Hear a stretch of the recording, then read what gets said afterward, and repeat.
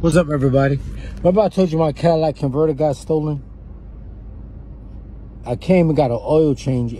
I came here and got an oil change. And like I said, I don't know shit about cars. I ain't gonna hold you. I ain't gonna front. But if you ask me something about the trains, how to get from one place to another, I could tell you. You ask me about the A train, the B train, the 1 train, I could tell you.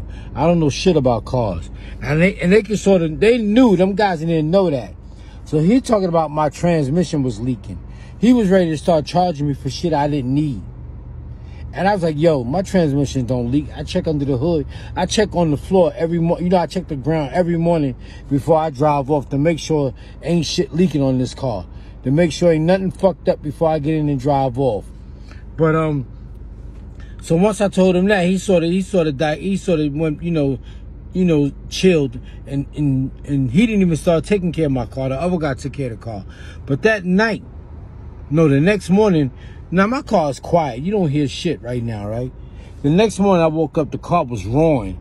And I came back up here flipping on him. And there was another guy that stood in between us. You know, because I was about to get in trouble. I was about to do something stupid. But he looked under the hood and told me my Cadillac converter was stolen. I think he remembered my license plates or wrote them down or something. Because they be having all kind of gadgets in them car repair shops.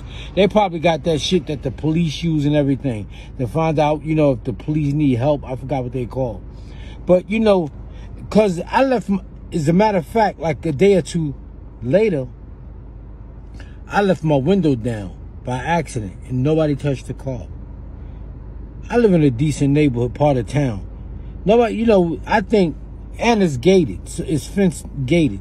So I think he sent somebody to steal that shit.